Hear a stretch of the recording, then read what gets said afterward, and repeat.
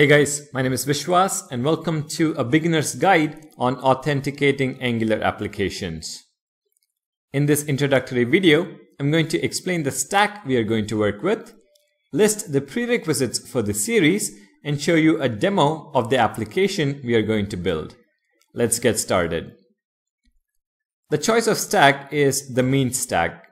It's a free and open source stack and is a popular choice to build web applications. We will be using MongoDB for storing data, Express framework to create RESTful APIs, Angular as our front-end framework, and Node, which is the execution environment. As of this recording, Angular is version 5 and is the version we will be using. I am confident though that the application should work with future releases of Angular as well. Now, in order to make the most of the series, it is essential that you have a knowledge of some of the existing technologies. HTML, CSS, and JavaScript kind of go without saying. But what you really need to have is a basic understanding of MongoDB, Angular, and Node. This course is going to focus on how to authenticate Angular applications and not focus on the concepts of the individual underlying technologies.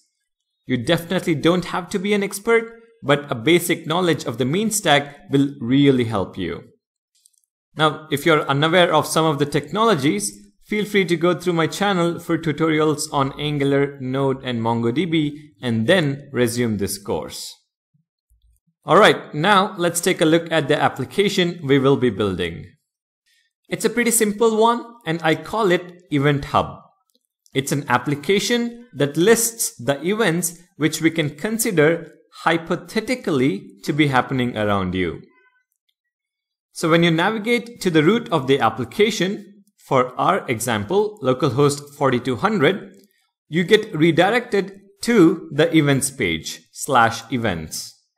Here, you're displayed a list of events which can be viewed by anyone visiting the site. We also have a Members tab which has the special events that can only be accessed if the user is authenticated, or in simpler terms, logged in. So if you're not logged in and try to click on the Members tab, we are redirected to the login screen. Once you log in, by default, you're taken to the Members page.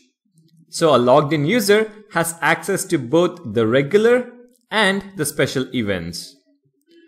Also, you can notice that once you log in, the login and register buttons are replaced with the logout button. When you click on logout, you're navigated away from the Members tab to the regular events tab. If you're a first-time user, you can also register as a new user, in which case you would be navigated to the Members page. So that's the application we are going to build from scratch. As I mentioned, this course is a beginner's guide to put you on the path to learning about authenticating Angular applications.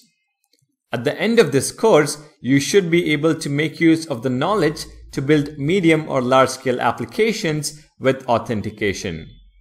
I will also give you a few tips on how you can improve the application we will be building so that you can apply what you learn in this course. And as always, the source code is on GitHub.